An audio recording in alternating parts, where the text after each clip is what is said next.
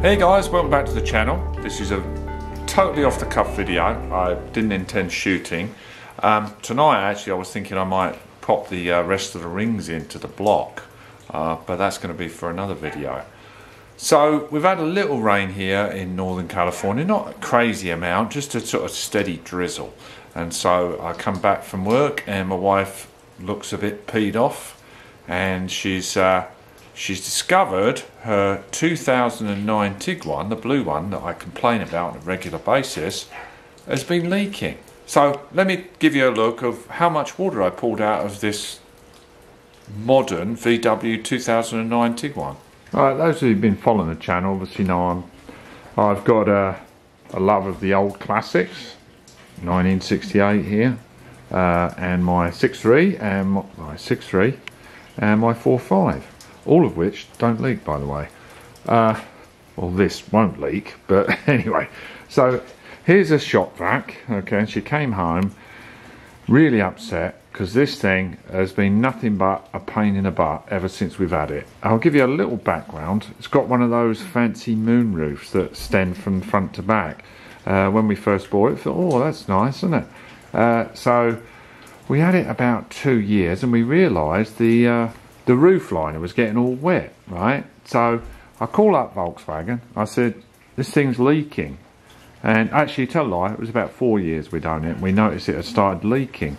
And from my understanding, it comes from the drain holes at the four corners of the roof, you see.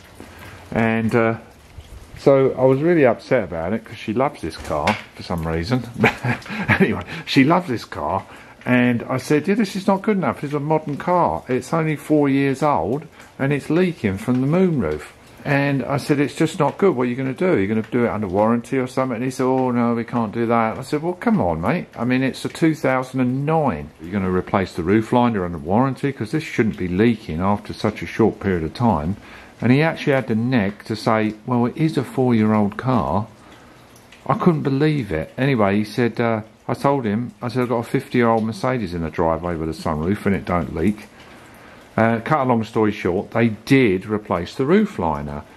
And the known problem is the joints. There's this little connector, like a push-fit connector at each of the joints, that's the weak point.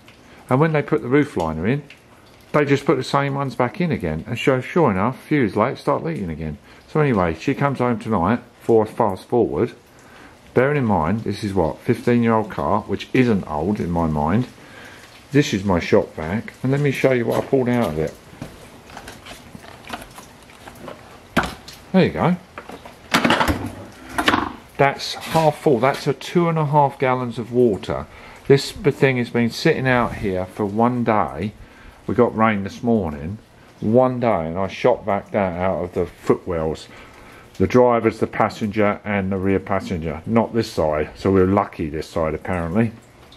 Can you believe it? I mean, so anyway, I wanted a little rant to you guys because honestly, really, and I've gone a little internet search and they've known about this issue in this and Audis and other Volkswagens with these blooming sunroofs. They've known that this issue is a problem and they haven't done anything about it. You can see countless videos of VW Tiguans with the same problem. I just don't understand it. It really, really annoys the crap out of me. So that's why I'll never, ever myself buy a modern car. Screw them. I'm done with it. So stick with the 68. Admittedly, this is sitting in a nice cosy garage. But anyway, I can guarantee if I put this outside, it wouldn't leak.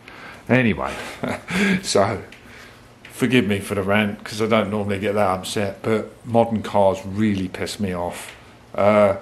You got to spend big bucks to get real quality, I think, nowadays, and that's true with a lot of things. But I'm sticking with the old stuff. So I'll see you in the next video, putting those rings in a lovely old Mercedes, and have a good night. Take care, guys. Bye-bye.